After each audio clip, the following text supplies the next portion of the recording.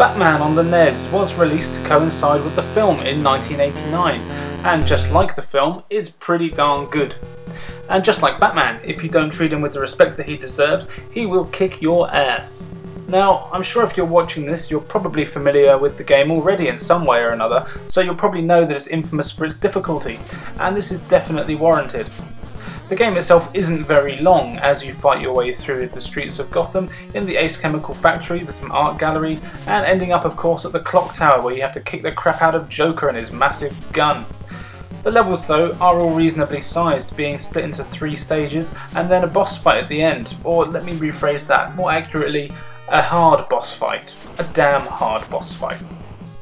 The in-stage enemies put up enough of a fight, and much like a lot of these old NES games, the enemies themselves make no sense whatsoever when compared with the source material.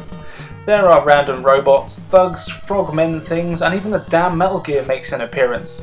A lot of these enemies put up a hell of a fight as you fight your way through the stages, armed with your fists or a selection of batarangs, missiles and the like.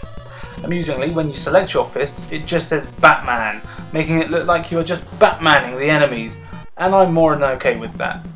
But the bosses, Jesus, the bosses, even the first boss, who apparently is some kind of Iron Man, you know, the Iron Man from the movie, puts up a fight, but has a pretty easy pattern to figure out.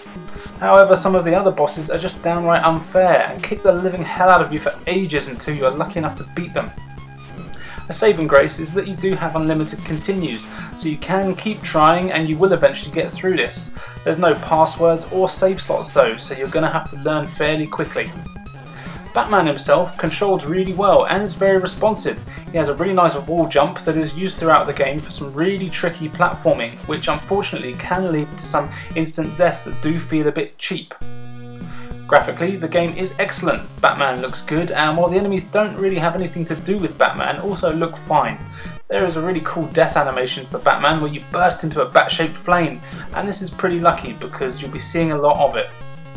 The sound in the game does the job, there's no complaints there. The music though doesn't have any kind of Batman feel to it sadly, and is really the only letdown for the game.